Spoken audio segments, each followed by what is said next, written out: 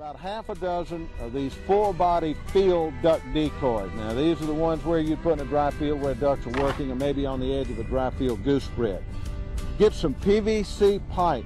You'll have to cut the distance depending on how deep your water is, but this is about 1/2 inch. It's got to have a real tough, rigid side to support the weight of the decoy. Then push these PVC pieces into the marsh like so. And then take your regular stake into the PVC and then put your field duck decoy over the water, up off the water, where ducks at a distance can see them a lot better. They just stand out. This decoy can be seen from a lot longer distance than this. Decoys will just spin and work, and it looks like feeding ducks. A lot more realistic. So if you hunt in conditions like this, add some of these field duck decoys to your spread on stakes.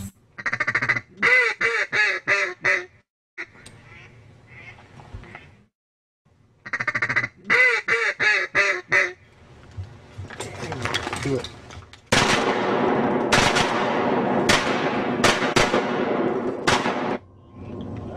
These are the two idler pulleys, which we will explain.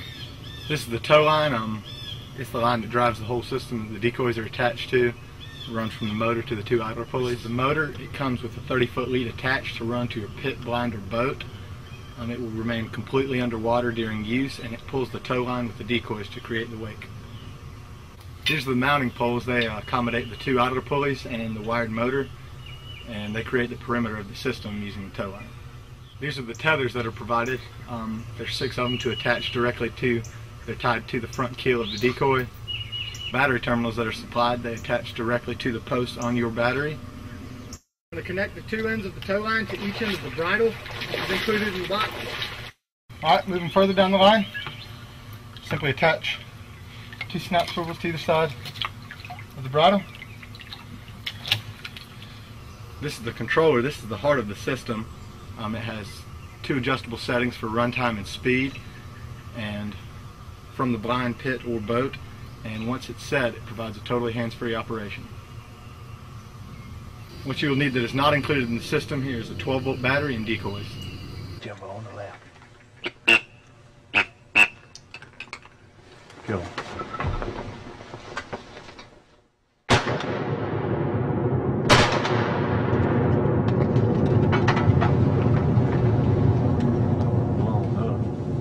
Jumbo, you'll have to make a gumbo out of him. Jim and me, crickets.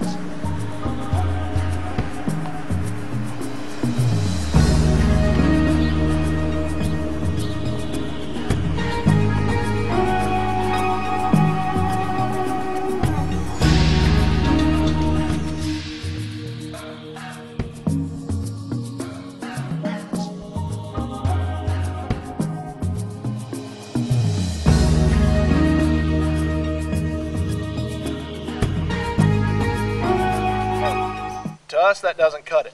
Solid urethane foam. The bill on this bird is solid plastic. It's got a recessed plug that goes up into the head. This thing's not going to break. On the bottom, we've drilled an eye screw into the bottom of the solid plastic bill. That won't pull out. We've hunted these birds for days and days on end last season. Never had the first one pull out. That's a really strong bond there. The ballast weight loop on the bottom of the bird is molded into the bird. It's a wireframe that's actually molded into the bird. You're not going to pull that out. The feet for this duck are made of rubber. As you can see, the rubber wobbling in my hand.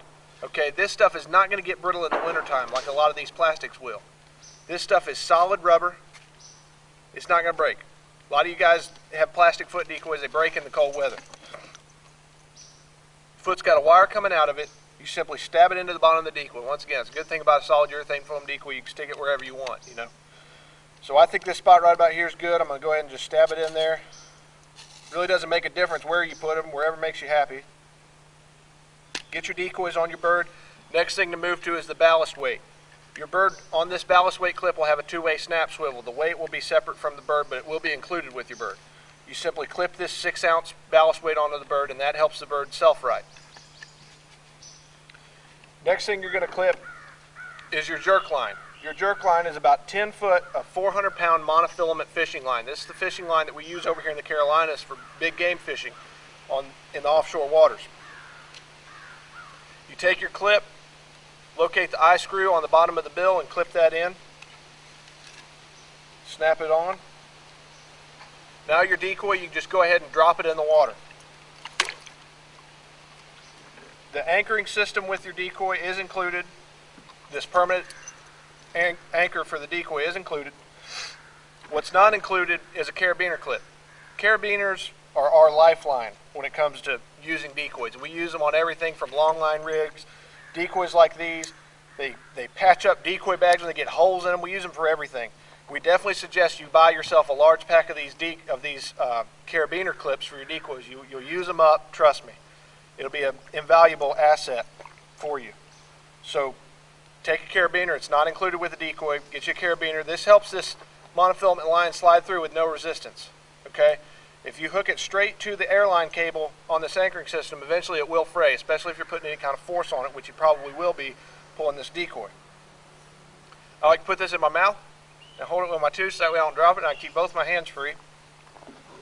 Take your stake. Once again, if you need more details on this system, please go to our anchoring system video on YouTube.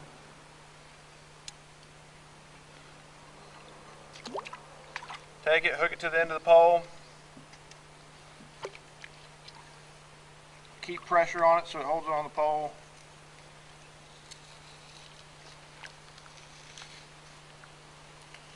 Got a pretty hard gravel bottom here. Alright, we got them in there. Take our pole out. I just jam this in the mud beside me, usually when I'm duck hunting. We'll set the anchor. Anchor's set. Find our loop in. Run this back to our blind. If it's not long enough, simply tie some non-stretch string onto it to extend all the way back to your blind. And now you're ready to roll. It truly imitates a mallard duck or any other puddler for that matter feeding.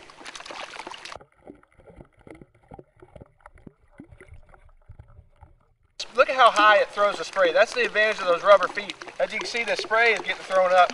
I mean, I'm getting hit in the face with it, you know. The ripples from this thing are incredible. You can work it just to, I mean, you can really put some wake out there with it, or if your ducks are a little bit decoy shy and you just need a little bit of natural feeding action, you can work it. You control how it works. No battery powers, no motors to give out.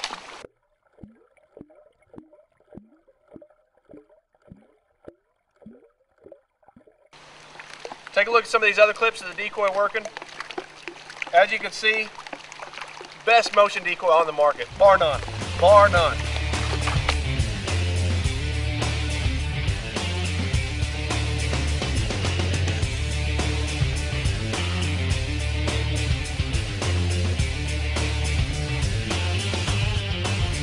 Now, this decoy is a decoy that no one else has made. Okay, the best thing about this decoy is it's got natural motion. It's got the same ballast system as our regular mallard decoy floater, the surf and turf floater, but on this you got to use 8 ounces of weight. Doesn't matter how you get to 8 ounces, just as long as you got 8 ounces of weight on the bottom of this decoy. You rig it up a little bit different than the feeding mallard in that you clip it to the ballast point. You don't clip it to the forward point, you clip it to the ballast point. Once you got that decoy rigged up, we got the same brick system underneath with the carabiner on it, so it slides real free. Throw him out in the water. He's out there, and now y'all gotta give this decoy a good tug. Now you can't be light with it. You really gotta get him to go onto the water. And there he goes. Now he's bathing. And as y'all can see, we're out here on this small creek. There's no current. There's no wind.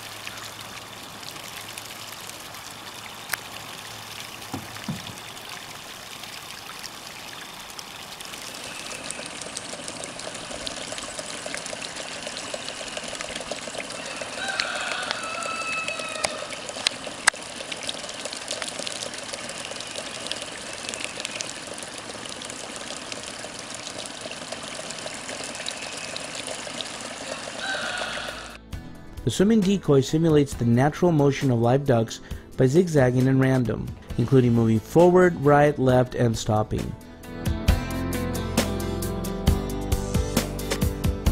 The decoy is controlled by a circuit which triggers the powerful left and right motors to spin at random. When the left motor is running by itself, the duck will turn right. When the right motor is running, the duck will turn left. And of course, if both motors are running, the duck will go straight. There is no need to spend time operating a remote control since it is fully automatic.